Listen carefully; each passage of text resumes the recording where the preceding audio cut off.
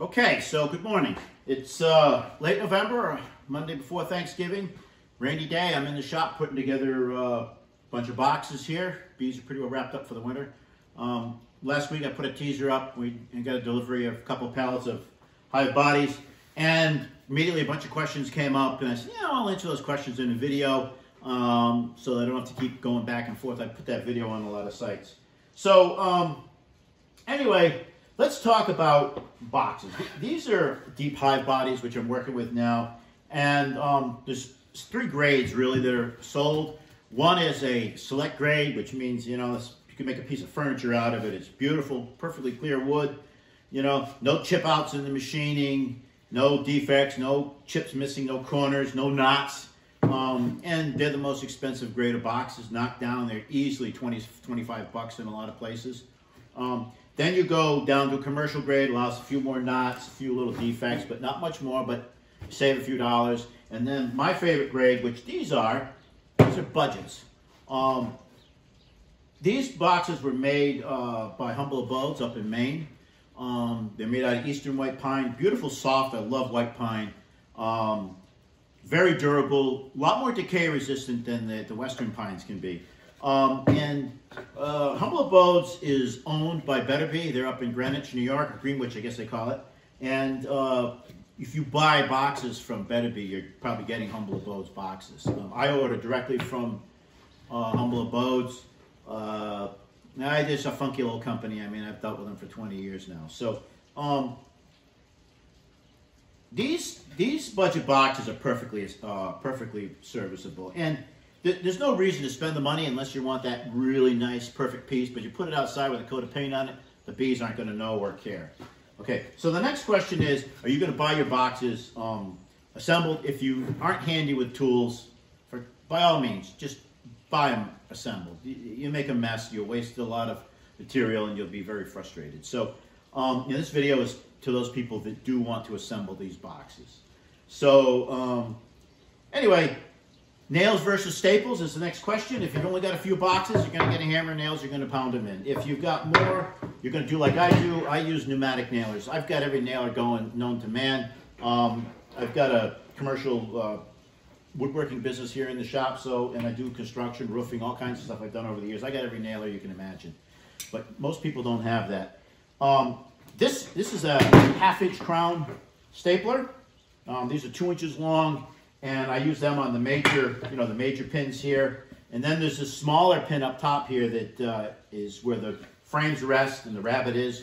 I use 1/4 inch crown staple on them. A little small, you don't want to split that out. I do not glue my boxes. That question came up. I see no need of it. They're perfectly strong, nailed without glue. Gluing does not hurt. If you want to do that, go for it. Use a good exterior grade glue. They're going to be a little stronger, but it's not necessary. Man, I've had bears maul on my boxes, and they've never broken the joints apart. They've chewed on them. They split the rabbets out.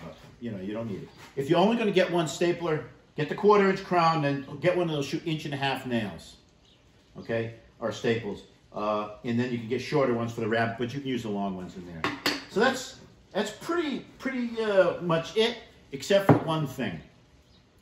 When you buy your boxes, you need to be ready to assemble them immediately. And the reason why is these things are made up in Maine. They're probably about 8% moisture when they're made, which is the ideal moisture. And they're wrapped in plastic when they're shipped down here. And the reason why is you put them in a wetter area, they're going to take on moisture. And this 9.5 inch board could swell up to be 1/4 inch. And if you think about that in terms of these finger joints, all of a sudden they're not going to match. Or if you put it in a real dry area, they could shrink down, curl, twist, split, whatever. So if you get boxes ahead of time, wrap them up in plastic, keep them wrapped in plastic so they don't lose moisture. But never really seen from any of the major manufacturers any joints that didn't fit nicely immediately off the truck. Okay, there's a couple of fly-by-nights out there making some stuff that it's pretty rough, but deal from the major suppliers, and you should have no trouble with these boxes going together. As long as you remember that you should do it immediately. So here's how these things go together. This is the end down. Take this side, Just set them right in. Take the other side, set it in. The only mistake you can make is if you put this side on and the handhold is on the inside, you're not going to be able to grab it.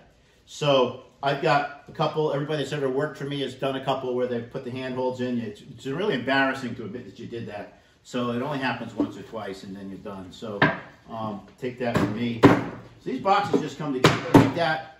Stick them in. Well-machined boxes, always nail up square.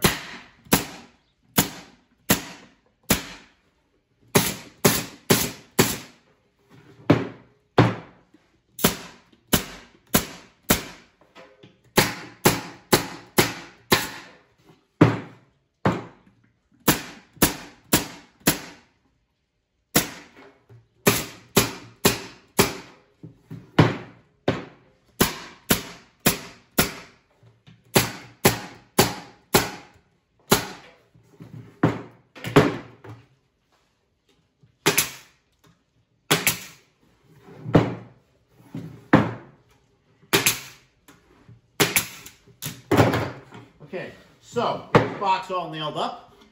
If you want to check the square on it, go back to your basic geometry. If the diagonals of a rectangle are the same, your box is square, right? That means this is a 90 degrees. So 25 5/8 is what we're looking for. That's just about 25 5/8. This box is perfectly square. So a couple other safety things. Always wear some sort of eyeglasses, safety glasses, and I always wear hearing protection. My career has been in noisy stuff, and I don't want to lose my hearing. So I really can't think of anything else. We could talk about paint. These boxes, if they're put outside and they're not painted with some sort of a exterior finish, they're going to rot a lot sooner than if they're painted. Some big outfits, they'll dip them in hot paraffin. That seems to work very well for them. I don't want to get involved in that. I spray them with a coat of good quality latex primer, then 2 top coats of high quality latex paint. You're done. Don't buy the most expensive paint. Don't buy the cheapest paint. Same thing. It's always been my philosophy with this stuff here. And this box should give you 20, 25 years of service easily. Okay. Usually what happens is they'll start to rot on the bottom edge. You get in there, you're prying apart with a Hive tool. It starts to damage the wood. They'll do that. Like I said, I've said before, bears have gotten into them and chewed them up. But that's really all there is to it. And get yourself ready and go. I've got boxes here, and then I got to paint. I got 125 here to go to paint. And we'll start on the next pallet.